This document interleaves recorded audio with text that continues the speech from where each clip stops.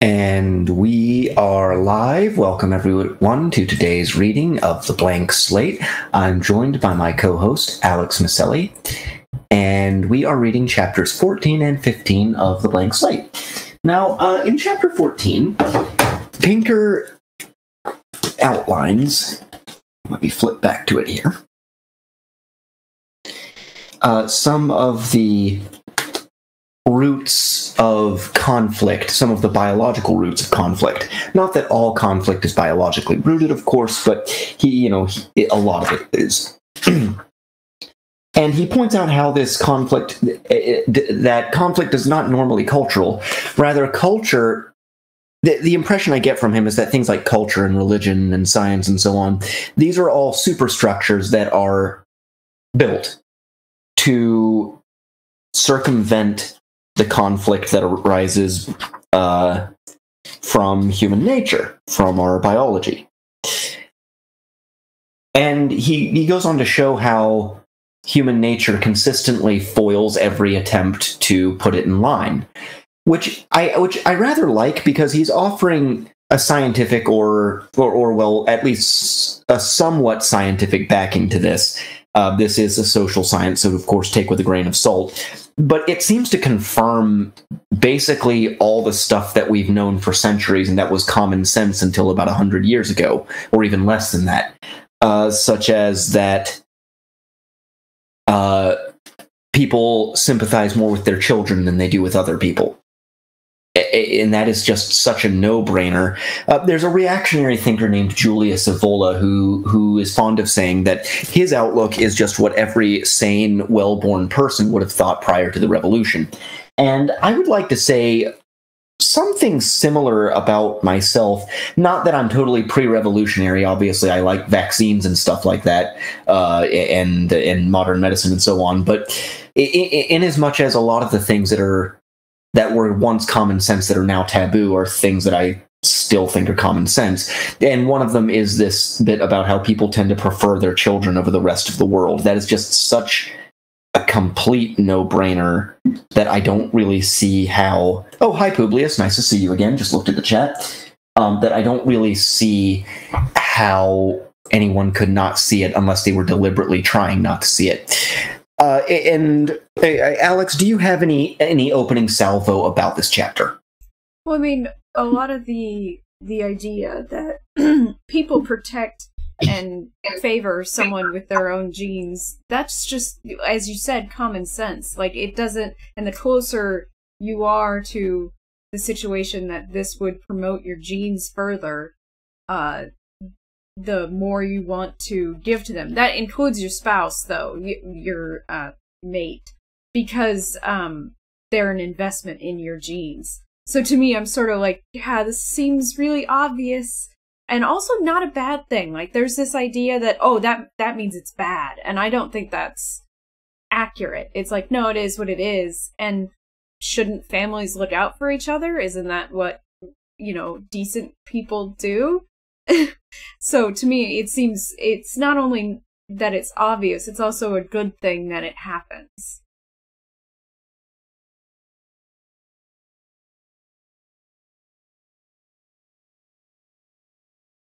Right, exactly. I have my little burning coal microphone of death here. But yeah, and there is sort of this naively utopian thinking, which is, I think, extremely artificial and very much a product of the Enlightenment, but also, besides just being artificial and Enlightenment-based, and I know I blame everything I don't like on the Enlightenment, everybody has their intellectual vice, that's mine. Some people have to compare everything to economics, some people have to try and model everything with software. My big thing is I blame everything bad that has ever gone wrong on the Enlightenment, including things that probably happened before the Enlightenment. The Library of Alexandria burned down, it was a fucking Enlightenment, even though that was like 1,000 years prior.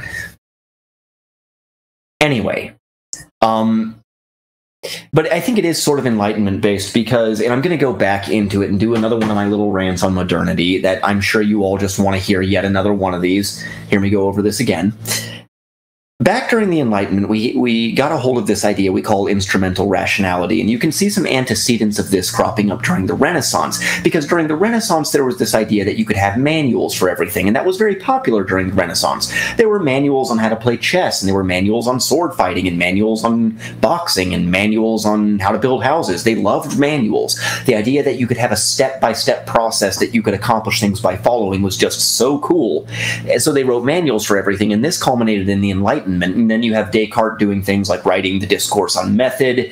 You have all these philosophers and scientists laying out not just manuals for doing things, but manuals for manuals, so to speak, trying to lay out meta methods that could be used to accomplish, and systematize other things. Like, here's a system that lets you systematize things. Just apply this system, and then you'll be able to systematize something, and then use that system to do whatever you want. And that's where we get natural science. Now, for a long time, that was really successful, and everybody was like, yeah, natural science, really cool. It makes atom bombs and stuff. And we thought that there would be progress, and everything would eventually be perfect, and we'd have a scientifically perfected society. And as it turns out, that didn't work, because World Wars I and II happened, and now we have horrifying surveillance states based on technology in places like China, and it's kind of getting that way here, and it's a little creepy, so technology isn't all good. And the other big thing we found out was that natural science doesn't actually fix all your problems, because when you try to apply it to human beings, it kind of fails really hard.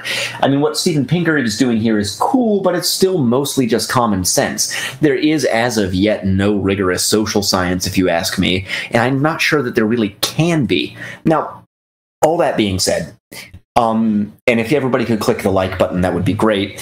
One big assumption we've been making for the past 400 years or so is that everything is logically independent of everything else until otherwise noted. The idea is that everything should be a perfectly rational thing in isolation that can be examined, and the whole is not greater than the sum of its parts, so once you put everything together and understand all the parts, you'll understand the whole. It's a peculiar mereological assumption, mereology being the branch of philosophy that studies part-whole relations, that has come down to us from the Enlightenment. Now, I said all that to say this in response to Alex's comment, if anybody even managed to follow that rambling-ass line of thought. I said all that to say this. This idea that it's bad to care more for your relatives than you do for other people sounds ass-backward, and it is, but it's the product of several centuries of thinking a certain way. And the certain way that we've been thinking that leads to this is the idea that basically it is egalitarianism, equality, which actually falls out of instrumental rationality, because the Enlightenment rationality wants to see everything as atomized independent pieces that are all numerically equivalent. That naturally kind of leads to equality. I know that sounds kind of weird, but hear me out. In order to systematize something in the same manner that you do the physical sciences, you have to break it down into identical units that can then be quantified and counted. Here's the problem: you can't do that with people because they're too different from each other. But we would like to. So what equality is, and has been for centuries, is basically an unconscious, note that word unconscious, nobody's doing this on purpose, there's no conspiracy or whatever, this is just kind of happening on its own. It's sort of an unconscious attempt by instrumental rationality to rationalize human beings. Because maybe if we say people are equal enough, they'll actually become equal, and then we can have a scientifically ordered society. Not going to work. But once you take this scientifically ordered society, and once you have it, so the thinking goes, well, people wouldn't do nasty things like preferring their offspring over other people or caring for their families before other people. You'd just call everyone comrade, and we'd all walk arm in arm into some Whitman-esque glorious sunrise singing the Internationale. And if that sounds completely fucking ridiculous, it is, but understand, it didn't just come out of thin air. It took 400 years for things to get that stupid. And they got that stupid for actually a not stupid reason, because people saw how cool natural science was and went, oh, let's do that with everything. But you can't do that with everything. Yeah. I think that egalitarianism is mostly a good thing until you're willing to sacrifice the individual on its altar.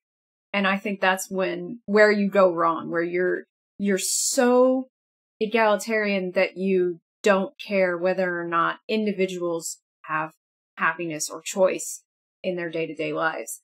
And the whole thing about make people stop caring about their own children, that is terrifying.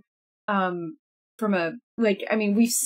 talks about examples in the book in these chapters about, trying to put children in like group raising structures away from their parents. And the reason why I find it terrifying is because I think of things like the monkey that was raised without an actual parent, and how bad she was from a social standpoint as I think she was actually as a primate, because it's like you can't take the parenthood out of raising a social creature.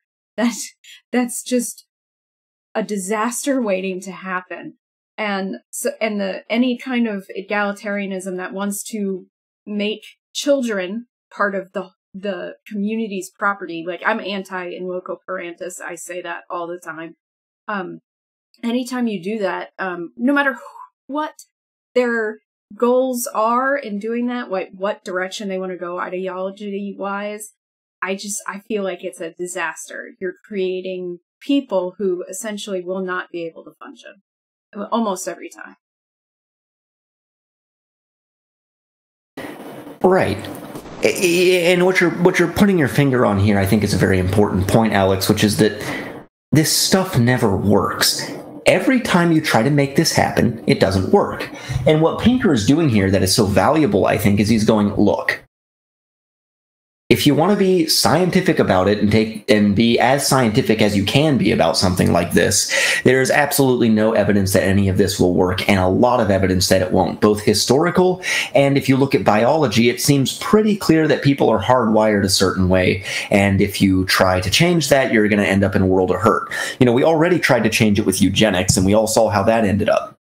I hear a lot from these mandarins and these Silicon Valley tech nerds, like, oh, let's genetically engineer people and change people so that to benefit, so that society will be well ordered. And we tried that once. It was called the Holocaust. I mean, every time eugenics is tried, it results in horrific inhumanities, like with the sterilization of Native Americans. That was forced. I mean, Sweden's done things like this in the past. Like, you cannot promote this good of the whole of humanity idea without hurting people. You just can't. And so you have to understand that for the good, you have to take a hands-off approach, essentially. You cannot force people down a certain avenue, because you're driving headlong into genocide, essentially. And you really can't. We have too many examples in history for us to go, yeah, maybe it'll work this time. It's like, did you get hit on the head after you read about the Holocaust that you think this is a good idea?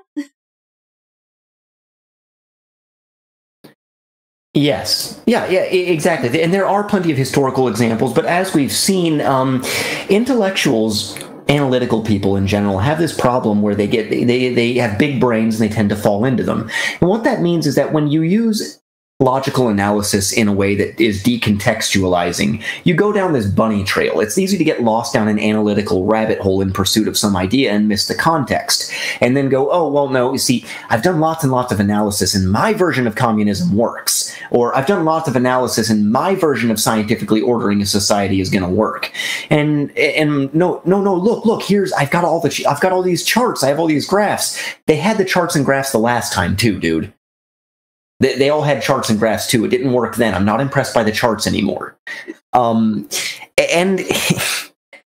you can't shake them out of it, because they're smart nerds. And I say this as one of these people that is guilty of this. I do this. I know that like analytically minded nerds are this way because I am one. Okay.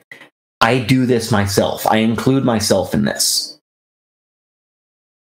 But smart nerds, especially when they're the kind of people who are involved in IT or any kind of analytical forecasting work, anything like that, or engineering, STEM, all that stuff, smart people in those fields tend to be absolute shit at acknowledging context and understanding how context is relevant. And if you try to show them why, they'll be like, well, that doesn't make any sense. That's a non sequitur. How is that relevant to what I said? Well, you can't explain to them how it's relevant because they can't see relevance.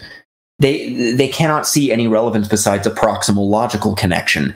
And the problem is that when it comes to ordering a society, there's a great deal of blurrier systems that have to be dealt with. That's why the most successful countries in the world are those run by lawyers rather than engineers. A country run by engineers is China, which is a totalitarian nightmare. And you might say, oh, well, I talked to a Chinese person who was happy. Go talk to a Uyghur. See how happy they are.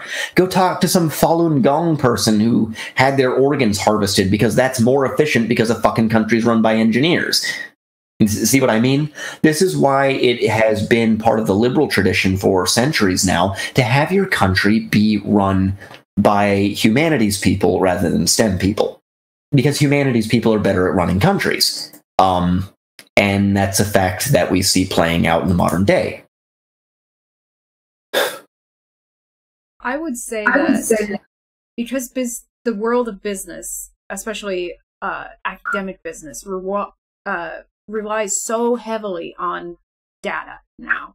Like, there's marketing science and all that stuff, and there's so much analytics behind what decisions they make. Even if you get someone who's like, I'm a business person, especially one that came out in the last 40 years, into the world, and they get in charge, it's almost the exact same results as a STEM person because they're relying on STEM data to make their decisions. And that's what they've been taught to do. So you see almost the exact same thing. An older business person or someone who probably wasn't academic is not going to have that same kind of attitude, probably. Right. And that's another thing is that when you're insisting that everything has to be based, and don't get me wrong, that has a place. Obviously, I'm glad that governments use statistics and analytics and technology and so on. But the problem is when you insist that everything has to be quantifiable in that way, there's this really nasty problem where whenever things don't fit your model, you are a priori going to dismiss them as statistical noise or as bad signal. If you run into something that doesn't fit your model, you're going to go, oh, well, that's not right. It says this will happen. That is clearly the data must be wrong. When really, your model is wrong. And that's sort of the weakness of analysis as a mode of decision-making, or of quantitative analysis anyway. That's sort of the weakness of quantitative analysis as a mode of decision-making, is that it can never be... In order to be self-critical, it needs input from an intuitive or a more right-brained approach.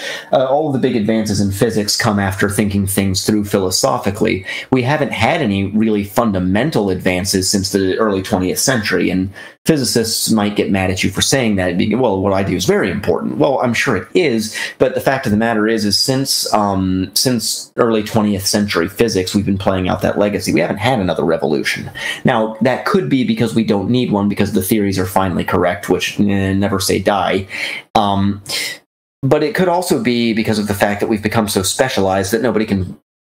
Well, the kind of thinking that would enable people to reimagine fundamental things isn't there anymore. Kind of makes you wonder. I kind of do think that having gone through the academic rigmarole, that things are too specialized. People don't even have conversations with people in different departments. There's no interaction. There's no collaboration. Like, oh, you might talk to someone else in your department, but that doesn't mean anything when you're both trained in the exact same ways how to think. Versus, I would literally try to hang out with say, the finance crowd to see, like, what's going on? Like, and I'm a creative writer, because it was, to me, it was always the idea that if I wanted to know more, I had to go out and find people to talk to. And they don't push that attitude in academics at all.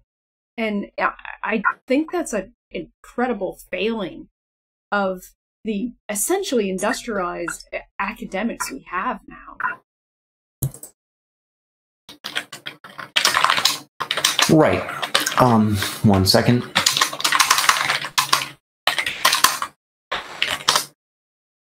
And honestly, a lot of the supposedly data-driven decisions that are made are really just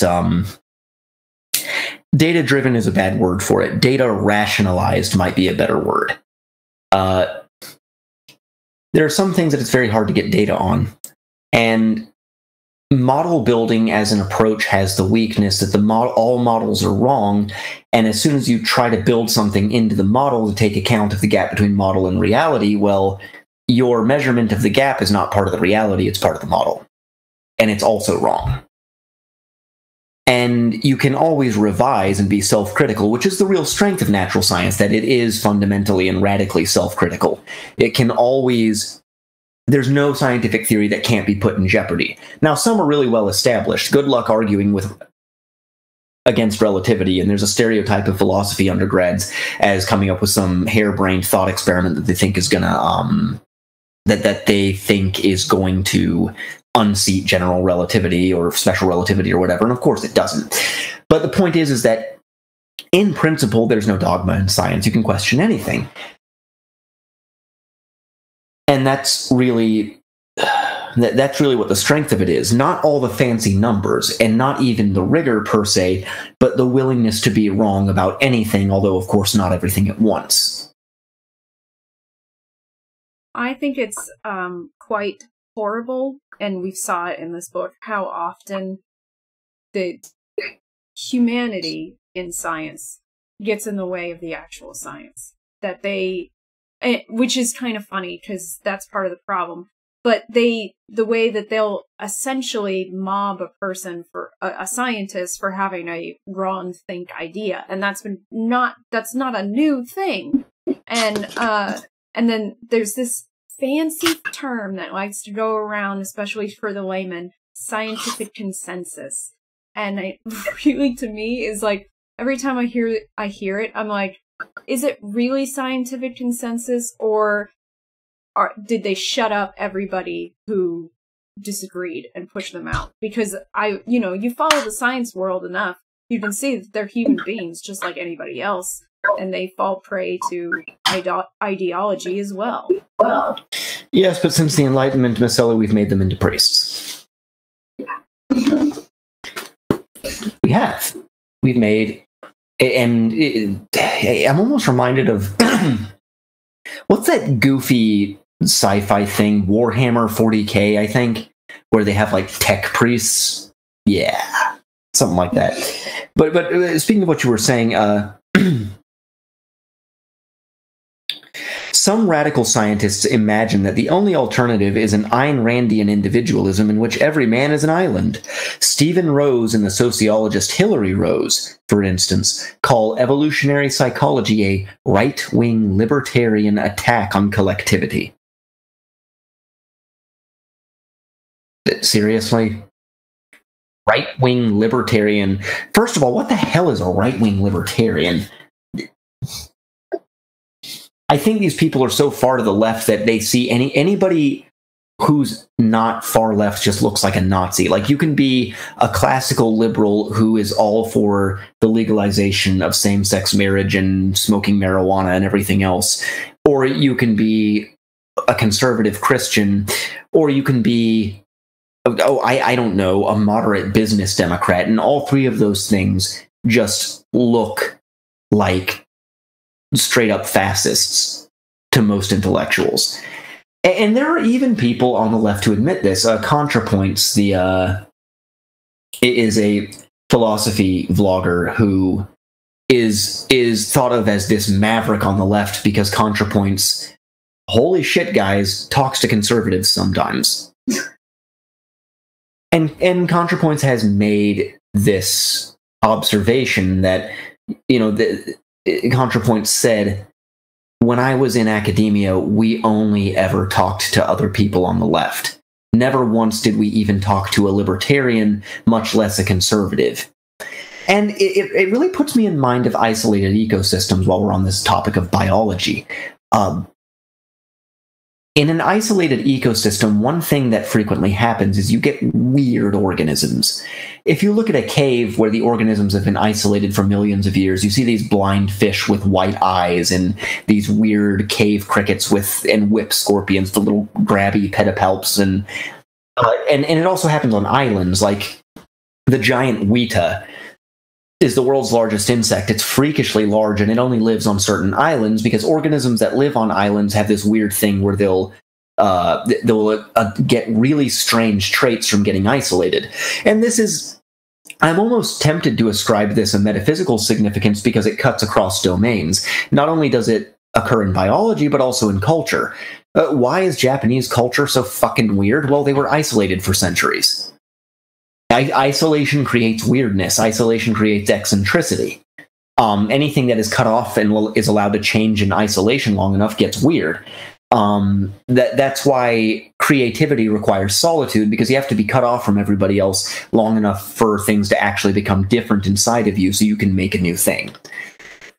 But anyway, the reason I say all that was to say this. I think that because academia is, so to speak, an isolated ecosystem, it has some of the same properties as an isolated ecosystem, and one of those is that the organisms that live there start to get really strange after a while and look almost unrecognizable to the rest of the world.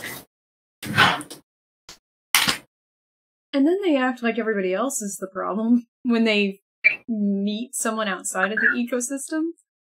And it's, to me, it's so silly, especially if they are in the humanities, like if they're in art or writing or whatever, and then they act like everybody else is the freak.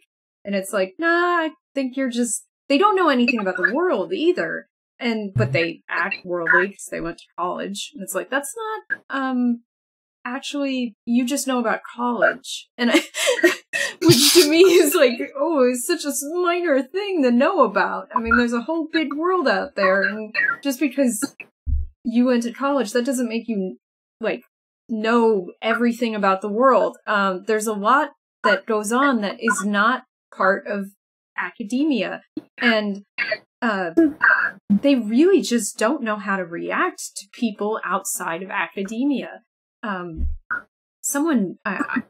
They react very viscerally, angrily, when anything disrupts or challenges their ideas of the world because of this. And that's freaking awful. Right. Yeah, you're right. And that's because if you spend all your life in one place, you forget that the rest of the world exists. A good example of that, actually, is the Mandarins at Oberlin College. There was this big debacle where a few Oberlin students stole from a bakery, and they did steal. They confessed to doing this, and they were caught on camera and everything. Bakery calls the cops on the students. Well, the students were black, and the people owning the bakery were white. Can you guess what the administration, not the students, the administration at Oberlin College did? Called them racist for reporting them? Oh, they stirred up a smear campaign. They were sending students, not just students going independently, but the administration was organizing, with some woman from the administration standing around with a bullhorn, organizing students to go protest outside this place, put up, I think they were putting up flyers with pictures of the bakery owners with swastikas superimposed on them. I heard somebody told me that. I can't vouch if it's true, but I heard that. Just all this crazy stuff. And the administration at Oberlin really thought they were going to get away with that. Well, they got slammed with a defamation lawsuit and ended up paying something like $33 million. I mean, enough to actually hurt a wealthy institution. I mean, they were screaming. And then you know what they do? They say that the jury was obviously ignorant about the subject matter or something like that. They insulted the intelligence of the jury while they were trying to appeal. And my thought is, are you serious? it reminds me very much of something of a historical event. The Chinese thought that their civilization for a long time was the center of the universe. And they had this idea that the Chinese emperor, technically everyone on Earth was a subject to him. And then, you know, the colonial era comes around, the Europeans roll up in their giant ships with guns on the sides, and the Chinese are expecting them to kowtow to the emperor. And that didn't happen. They weren't taking the Middle Kingdom's emperor very seriously. They didn't think he was their emperor. He kind of looked like dog meat to them. And I apprehend something very similar going on with Oberlin, and by extension with academia in general, is these people are hermetically sealed in this place where they're little god kings, and then when the colonists step onto the island, they're expecting kowtowing, and then they get a boot up their ass and can't figure out why, and then say, well, obviously somebody involved in this is racist. Okay. Keep doing it. I know. Part of me wonders if Oberlin? Is that what's... Yeah. Yes. If their administration wasn't trying to kill bad press, essentially. Oh, students were associated with the university were caught doing something illegal. And, like, they, you know, tried to head that off at the pass with something stupid. Because half the time, I don't think that the people up at the top are necessarily... full believers so much as they are using it for methods of, you know, getting around things and doing like essentially a facelift campaign, you know, like, oh, we can't have this bad press, let's make it about how they were racist, make them the bad guys, and then we look like the good guys. Part of me wonders if that isn't somewhat what they were thinking.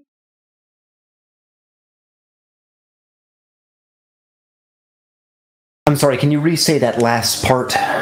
Just that I wonder if that, you know, a marketing campaign essentially wasn't behind partially their decision to force the bakery to be the bad guys and them to be the good guys. I certainly don't doubt it. I mean, a lot of this stuff, generally speaking, I think the higher up you go, the more performative it is my guess. And the people that do, who are both, the people that believe it tend to be naive ideologues, college students, or people in their 30s who still think they're college students and still have purple hair and 15 ear piercings. Not that I have anything against people who have an alternative style as long as they're responsible, but, you know, there's a stereotype, and stereotypes tend to have a grain of truth to them. But the sort of the lower echelons of the movement tend to be people who really believe what they're saying. People who actually swallow this crap. And then the further up you go, the more you find grifters. I have seen, for example, Saira Rao is a grifter. Now, she might just be completely insane. There is that distinct possibility. But she's she lives in the wealthiest neighborhood of the city she lives in. Her husband's a billionaire. White women pay her $2,000 to yell at them over dinner. This woman has it made, and if she's really that oppressed, she can always make herself feel better by asking her husband for an island for her birthday. So she is definitely in the upper echelons of the movement. Now the question is, does she really believe it? Like, what do you think? Do you think Saira Rao really believes what she's saying? I think, on a corporate level, I think most of those people don't believe, but when it comes to these public figures who are pushing it, I think that maybe they don't believe it, but they have to perform that they believe it so often, and they even have to come out with crap tons of ideological thought processes for other people to follow, that I think eventually they do start to believe it. But that creates kind of an insanity, because you can't be performing it so authentically without starting to believe it, and you know it's fake. So, as the grifter. So, it starts damaging your psyche, essentially. It's sort of that if you wear a pig mask long enough, eventually your face looks like a pig's face. That sort of thing. Yeah, I see what you're saying, and it's true. Going back to the example I used earlier of the Chinese tributary system during Imperial China had a particular feature where the rulers of the surrounding lands would have to come and bow before the Chinese emperor and give him, I think they had to give a hostage to the Chinese court. Well, hostage, not like kept in a cell, but someone from the royal family of surrounding countries would have to come stay in the Chinese court. Now, there wasn't really any significant tribute levied. It was mostly symbolic submission, but the point was to make them do this for centuries at a time until they really came to believe that the Middle Kingdom was the Middle Kingdom, that Imperial China really was the center of the universe. And I think wokeism has a similar effect, but it will. I'm optimistic that it can't last forever, and this is why. Because it does not tolerate any dissent whatsoever, not even a tiny bit. It purity spirals, like you said. It purity spirals very hard. And I think, honestly, if you want to curb stomp wokeism, what you need to do is not fight it the way we are. Because we're not trying to stop it that way. We're just making a space for like-minded people.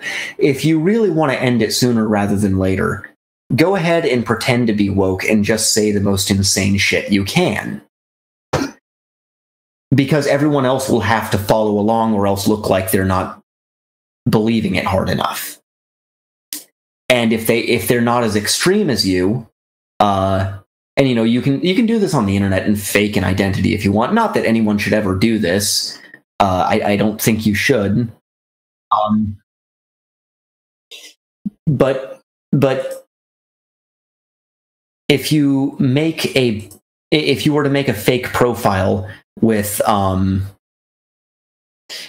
make yourself out to belong to some protected group, and then say the most insane woke shit you could, that would cause the purity spiral to speed up.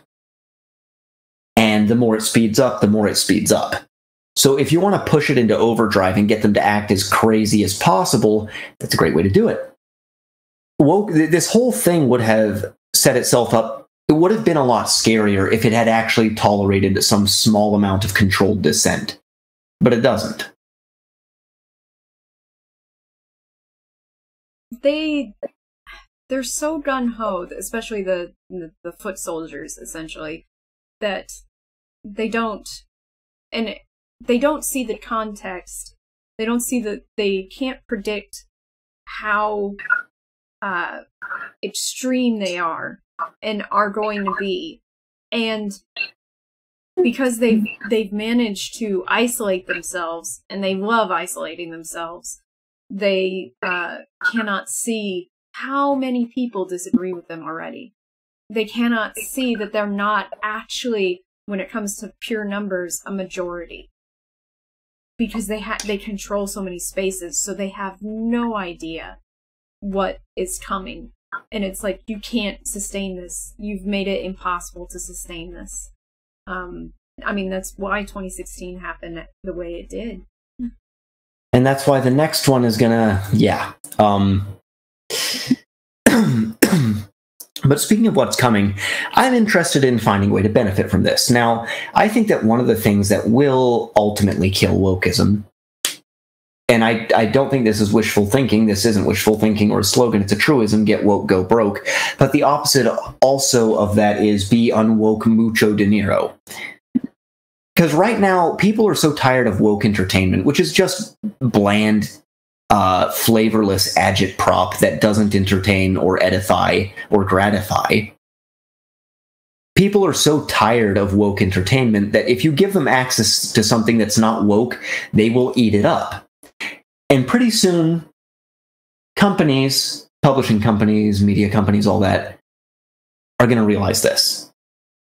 So if I can publish a book, or if any creative can put something out that is unwoke entertainment and do it at the right time when everybody is starving for it, you're going to be filthy rich. If you do it at the right time. Question is timing it right. And my way of timing it right is just to constantly do it, and constantly be releasing these things, so when the wave does start to rise, I'm already on top of it.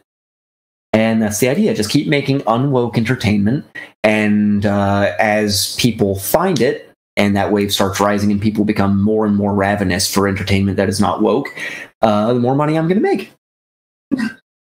I write these little very unwoke books under a pen name that I publish on Kindle Direct. I have this channel, although this is less entertainment and more podcasty, but still, I'm still riding that wave. Well, and I know a lot of people feel like giving up. They think that they've won, and that there's no place in the world for people like us anymore, especially artists like us. And it's not true. I try to show them that, like, even on Twitter, where they, like, essentially the idea is that the woke controls Twitter, even there they can get hardcore slammed for being so wrong. Like the recent Keep Kink and Pride article, which hilariously did not go over well. And which also actually related to chapter 15 of this, because chapter 15 was about our moral rejections of certain things. Where do they come from? And that, like, pedophilia might be one of them.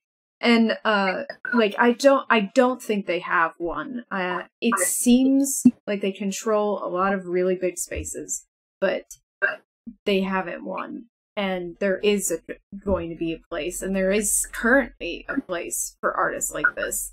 You just have to find it and make connections. That's really important.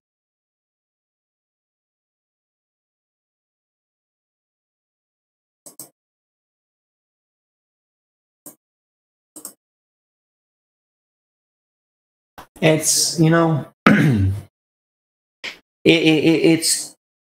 it reminds me of a New York Times article that I read part of. I can never stomach an entire NYT article, and I always use archive.is links in order to deprive them of any ad revenue they may get. And starving the New York Times is a good thing to do, and everyone should try to deprive them of money as much as possible.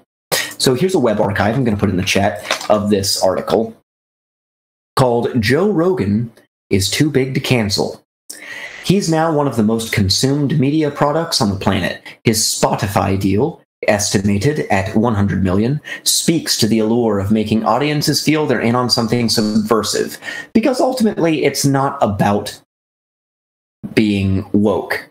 Maybe that's in right now, but ultimately, our society is still run by one thing and one thing only. And if you can get that for a company, they don't care if you're woke or not. If they think it will make them money, they will put it out there.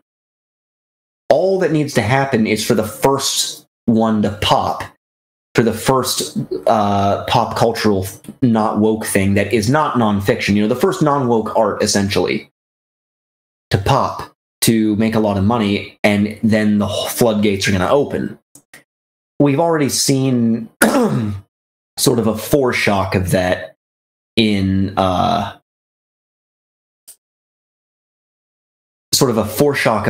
the whole manga thing. You were aware of this. I think we discussed this, didn't we? Yes, we have. That people read manga, Japanese comics, because they're not woke. And I actually have a friend who lives in Japan. I won't say his name to protect his... I'll say his first name. His first name is Lensei. He's part of a... he's a musician, and, he's very into pop culture and art and all these things. Very smart guy. Brilliant, actually. But he has related to me that this set of problems that the woke are so preoccupied with are known in Japan. The Japanese know about this stuff. They read, their media reports it. They're all in on it. And he says that Japanese people are so befuddled by this. They're like, Westerners are fucking crazy. What is wrong with them? And I mean, it's just fascinating to see how societies outside this one look at our problems. And to see that what we are told is the cosmopolitan enlightened viewpoint is in fact very parochial. And it's not, this scoffing is not coming from some third world backwater. It's coming from a very advanced, very wealthy non-Western society. So this idea that they're somehow not educated enough to understand it doesn't really hold water, which it would be the response if the criticism came from anywhere else. You said that companies would still publish or still support non-woke items if they felt they could, make money off it. And I think that's one of the reasons why we're seeing a major push from the same side to get rid of capitalism. Because they know that capitalism is not supportive of it.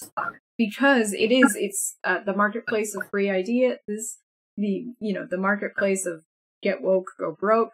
All these things show that it cannot be supported in a society where anyone can start their own business and sell items, which is hilarious because they're so into making money.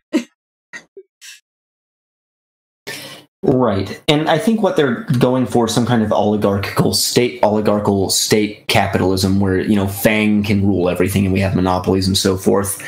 That's not going to make it. I think that especially in the United States, our judicial apparatus is robust enough to knock that down. Antitrust will happen. It'll be a repeat of the Seven Sisters thing in the 20th century when they busted the oil trusts. Now it's the tech trusts, and there are a lot of parallels there. Like oil was a new technology at the time, or rather, combustion engines, which are powered by oil, were a new technology. The companies were all very recent arrivals that rose meteorically. They were all multinationals. It was a lot of eerie parallels with tech, and it ended in a trust bust, which is already underway. A lot of states, this is at the state, not the federal level, are issuing trust-based challenges to Google and the like. So this is definitely coming, and without that, the compromise between capitalism and socialism that the woke want, I don't think is going to happen. I just don't think that the Democratic Party has the balls to ram it through. I just, one of the nice things about the woke is that they can only really be unified for a short period of time by a common enemy. After that, they all fall to squabbling and stabbing each other in the back. It's this sort of rainbow coalition of people who feel that they are disadvantaged in one way or another. But they're all out for their own special interest, and they very easily fall to stabbing each other in the back. Whereas people who are not woke and care more about fairness than these really dubious ideas about power and exploitation, ultimately rooted in French philosophy, but currently very popular, all the people who are anti-woke sort of cooperate naturally. They don't have a beef with each other, and they're more altruistic than not. Or I wouldn't even say that, not even more altruistic. They're self-interested in the right way. And I think my audience is philosophically literate enough to realize I just paraphrased Plato. It's in the Republic. I would say, and I said it earlier, the idea that sacrificing the individual for egalitarianism. There's this thing, it comes from a manga series I read years ago, where they talk about a character who is so generous that eventually that character doesn't even have a body. They gave away everything. And the point of that story was to say that giving away everything is not good. That you can't, the whole help yourself before you help others, there's this idea that any amount of selfishness is inborn and impossible to overcome from a lot of these people. And that's part of the reason why they completely accept their own selfishness. And they assume everyone else is going to be selfish. And the problem is that no, there's this middle ground where you help yourself and you help others, and it's totally possible. We see in this book, he talks about how there's that balance between not wanting to be shoved and not shoving others. Like, it's in your own best interest to not be selfish sometimes. And we see that with companies too. So to me, I'm sort of like, this extremism, that's all it is it's extremism, is distorting how we actually behave as people, how we actually interact, even on a business level. Yes. Yes, it is. And I mean, woke businesses, if the woke is, they can survive and even thrive provided that the wokeness is performative. As soon as it becomes sincere, it just completely sucks the life out of everything because reality doesn't actually work like that. It just doesn't. You've seen so many businesses like, this all-female business fell apart because they just didn't get along. That they made that choice because they wanted to be pro-woman, and it's like, that's a stupid reason to hire people. And then, like, I've seen so many woke charities where the person was just stealing all the money themselves. It's like, yeah, you can't work this way. It doesn't, and you can't accomplish anything, really.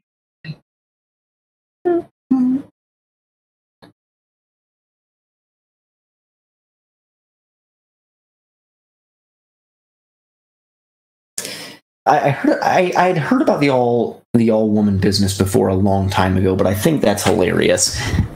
And it's really one thing I find kind of interesting is when you stop all that nonsense, all the identity political nonsense, and just hire based on merit, you generally speaking do end up with a fairly diverse team.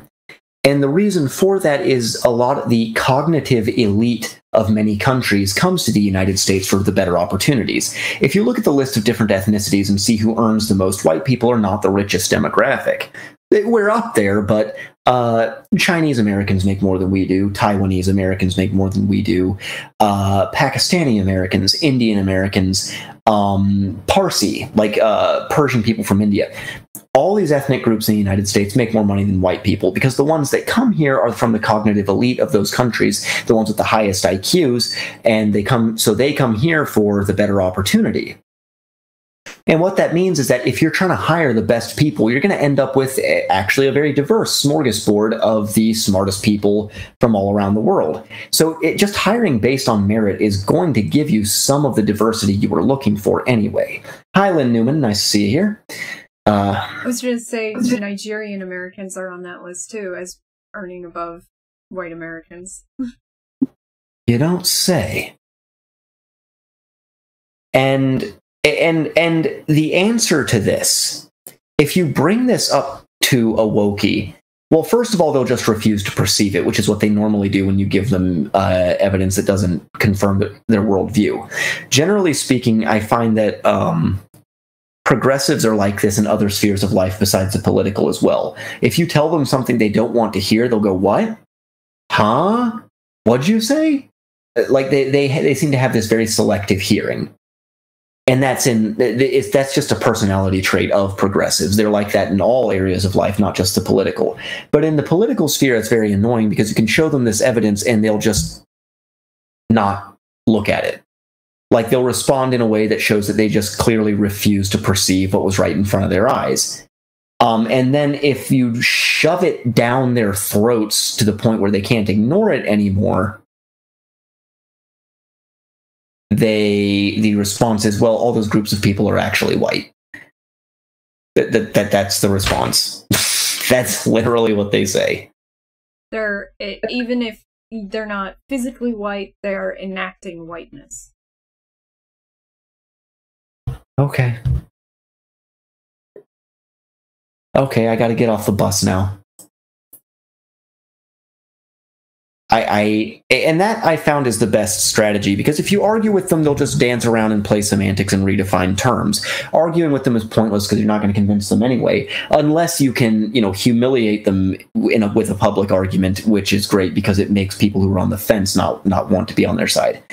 But instead of arguing with them, I found very often the best response is to just be dismissive. Just be like, you know what, whatever you're saying, it doesn't matter. I got to get off the bus. You've gone to crazy town. Go talk to somebody else about Xenu. And I found this to be very effective because progressives by nature are very agreeable people, and they respond very strongly to rejection and ostracism. So if you just make a point of rejecting them very publicly, that has more of an effect on their behavior than any amount of logical argumentation, because they don't respond to logic. Yeah, I've said I'm done with this conversation before. The other thing that I apparently like to do, I noticed it a couple of days ago, is sarcastically agree with them. Just because so often they can't understand sarcasm. They just don't take it in. And then someone else sees that I'm being sarcastic, someone who's not in this, and they have a chuckle out of it, because it's like, that's how stupid these people are sometimes. Is that they can't even recognize obvious sarcasm. And more to the point, maybe it's not even stupidity so much as the fact that sarcasm is something that's sort of playful, and there's just no capacity to have fun on that side of the aisle, none at all. Which is weird. I mean, I think we discussed this last time, that the lower left quadrant of the political compass likes to act all bubbly and cute and rainbows and sparkles, ooh-woo. But then when you look closely at how they really are, they're nihilistic, self-loathing little toads. It's really striking. It's really striking. Reminds me kind of bush babies. Bush babies are like really cute, but also incredibly dangerous. Really? Yeah. Or I might be getting the name wrong, but there are some like incredibly adorable, especially humans find them adorable, animals that are actually dangerous. Like, I think a lot of people think the platypus is cute, and it's like, don't go near one. Oh no, that spur on the back foot is that's a doozy. Exactly.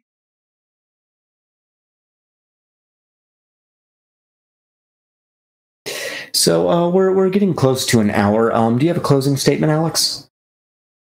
I wanted to bring this up because it just made me laugh out loud. He creates a model, which you were talking about how models are often fail, of what would happen if two parents were marooned on an island and all they had, there was the complete isolation in raising their child. And he said there was the conclusion that they wouldn't even have sex for fun. And I was like, I don't think so. It made me laugh. I was like, sex is pleasurable because it creates more children. Right. The fact that, yeah, I mean, okay, I think basically if you took two heterosexuals of the opposite sex and drop them on an island and just leave them there long enough, eventually that's going to happen. Even if they hate each other. Like it might take 5 years, but it's going to happen. It just can't. Even if they both find each other physically repulsive, eventually they will. That's just human nature. There, come full circle. Yeah, exactly. Okay, anyway, that's all we have for now. Until